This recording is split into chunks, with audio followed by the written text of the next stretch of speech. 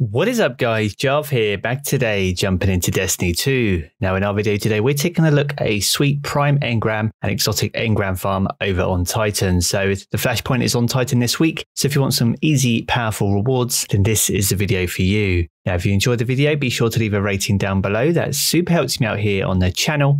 And if you're new around here and want to keep up to date with all the latest Destiny 2 content then be sure to hit subscribe as well. But without further delay guys, let's jump into the video. Now each and every season we normally come across one or two prime engram or exotic farms. However, when these videos normally come out, very few of them actually show the loot that you get in return. However, in this video I'm going to show exactly what an hour's worth of farming can do and the sort of loot that you can get in return.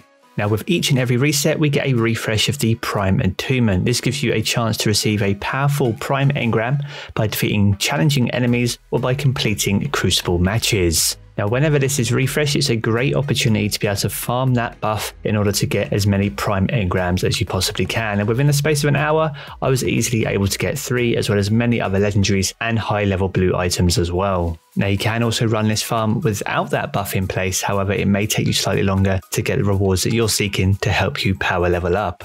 Now as I mentioned at the beginning of the video, this week's flashpoint is located over on Titan, and with that in mind there is an adventure on Titan which is an extremely easy farm for you to be able to farm powerful rewards. Now if you don't have this adventure available, you can wait for it to be the heroic daily adventure and repeat this process in that particular activity. That will be available later this week. However, if you have other characters and you haven't completed all your adventures on those, you can jump back onto them characters to be able to access the original Bad Neighbors adventure, as I have here on my hunter. Now with that all being said, we're going to jump over onto the rig and make our way over towards the adventure itself. Now there's no special requirements for you to do when you're running the activity, but you just need to make sure that you don't finish it. So once you start the adventure, you just want to run through this as you normally would until you get to the very end. Now as you approach the end of the adventure, you want to make your way across these platforms to the top of this rig here. Now whilst on this rig there are a few waves of hive that you'll need to clear out, and this will be a combination of hive wizards, a knight, but many thrall and acolytes as well. So it'll take you a few moments to clear these out,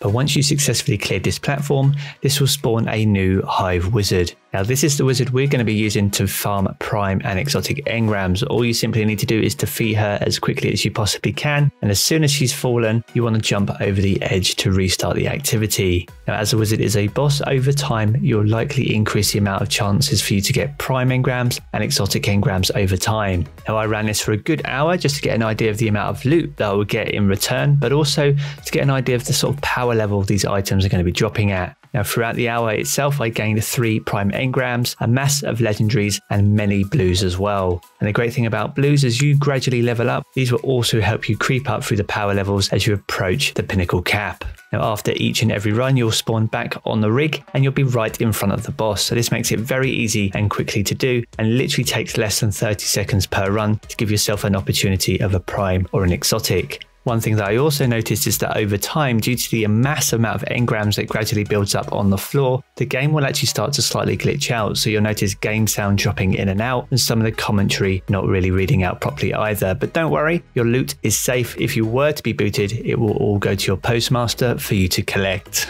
And finally, this adventure is available to each and every Destiny 2 player as part of the original free-to-play version of the game. So it's not locked behind the seasonal paywall or the expansion from September either. So there we have it guys, that is how you can farm exotic and prime engrams in the shortest and most effective time possible. So if you're trying to fly up through the power levels, be sure to give this a try. Now if you have enjoyed the video, be sure to leave a rating down below, that super helps me out here on the channel, and we're super close to 20k now as well, and I appreciate the support of each and every one of you. Now if you're new around here, want to keep up to date with all the latest Destiny 2 content, then be sure to hit subscribe as well. I'm going to jump back into the game as always guys, but I will catch you all again very soon.